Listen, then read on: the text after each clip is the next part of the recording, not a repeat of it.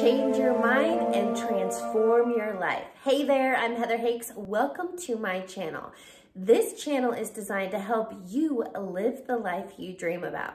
But before we dive into today's video, I invite you to check out my free video training on how to reprogram your subconscious mind.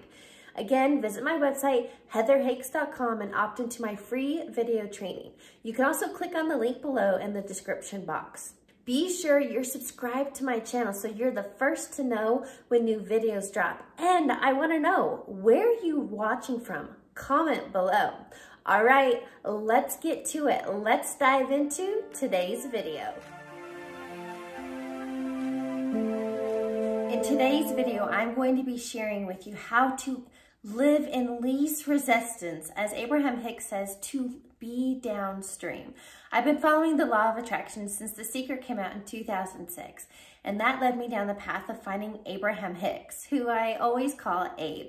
I love Abe, and what Abe is teaching us is that we have a choice in every moment.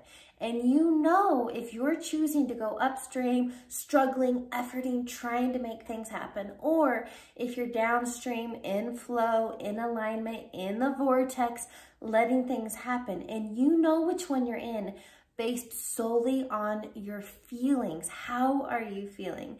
And as Abe teaches, we live in an energetic universe. Our vibration, based on our thoughts and feelings, are literally emitting signals. So as Abe always says, it's like, are you dialed into radio station 89.5, but maybe what you want is on radio station 101.1? What is the difference there?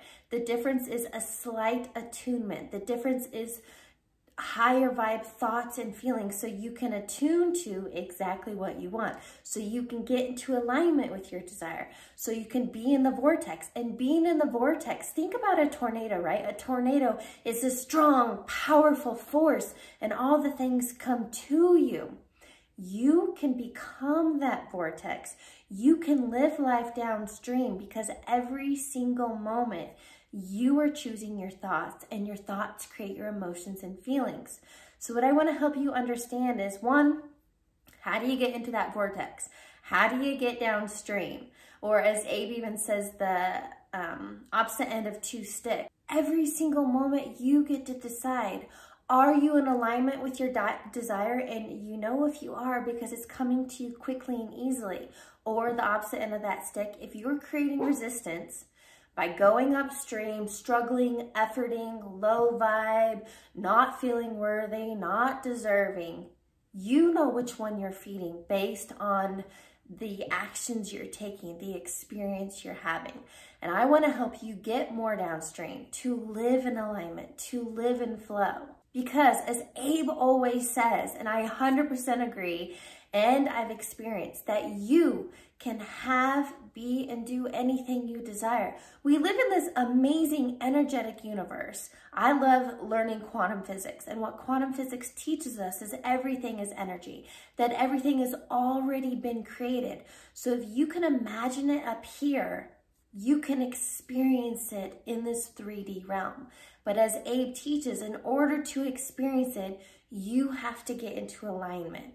And how you do that are your thoughts and feelings. So when you know what you want, and you're living from a state of gratitude and joy, is what I like to say, excited anticipation, because that's creating the knowing. And the excited anticipation is, how's it going to show up for me? How's that money going to come my way? How am I going to meet that individual? How am I going to get that job, career, new business, whatever it is?